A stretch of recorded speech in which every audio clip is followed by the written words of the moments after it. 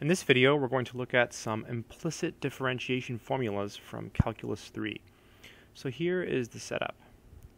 So if you have a function f of x, y, and z, and it's equal to 0. So if this defines z implicitly as a function of x and y. So implicitly as a function of x and y. Then we get these really beautiful formulas for the partial derivative of z with respect to x. So the first one is del z del x, and it has a negative sign. All the formulas have negative signs. And there's a really easy way to memorize the formula. So the x here is in the bottom, so the partial of f with respect to x goes up top. And then the z here is up top, so the partial of f with respect to z goes on the bottom. So all you do is you crisscross them. Let me show you what I mean with little dots. So x goes to x, z goes to z. The other formula is pretty much the same. It's del z del y.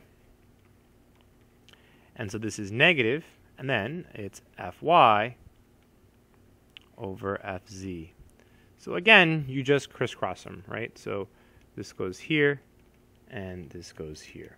Okay, so those are the formulas, and they're very easy to memorize. You just crisscross the variables.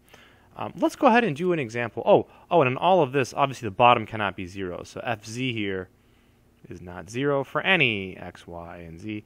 And likewise, same thing here. fz here is not 0 for any x, y, and z. All right, I have a simple example here we should try. Looks like an easy problem, but there's nothing wrong with easy sometimes. So we have 11x squared plus 5y squared plus 3z squared equals 4. And the question is to find del z del x, so the partial derivative of z with respect to x, and to also find del z del y, the partial derivative of z with respect to y. So the first thing you have to do in these problems is you have to set everything equal to 0, because you have to define your big F. So we'll start by subtracting 4 from both sides of this equation. So we have 11x squared plus 5y squared plus 3z squared minus 4, and that's equal to 0. So that's the first step, right? You just set everything equal to 0. So this is going to be our big F of x, y, z. It's very important that this step is done. In this case, it wouldn't have made a difference because the derivative of 4 is 0. But if it had been like a 4x or something, or a 4xyz, then it totally would have made a difference. Okay, so let's go ahead and write the answer down. So we have to do del z del x. Let's do that one first. So that's negative, and then just crisscross them. So it's fx up top and fz on the bottom.